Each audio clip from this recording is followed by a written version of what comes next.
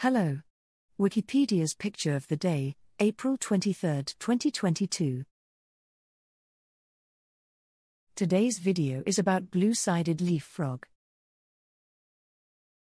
The blue-sided leaf frog, Agalychnis annae, is a species of tree frog in the family Phyllomedusidae native to the tropical rainforests of Central America. It is known only from the Central Valley of Costa Rica, on the slopes of the Cordillera de Talamanca, the Cordillera de Tilarán, and the Cordillera Central, at altitudes between 600 and 1,650 meters, 2,000 and 5,400 feet. The total extent of its range is estimated to be around 16,000 square kilometers, 6,178 square miles, and the International Union for Conservation of Nature has listed it as a vulnerable species.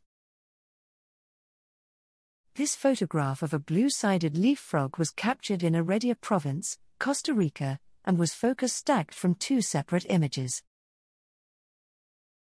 Thanks for watching. And don't forget to like, comment, and share.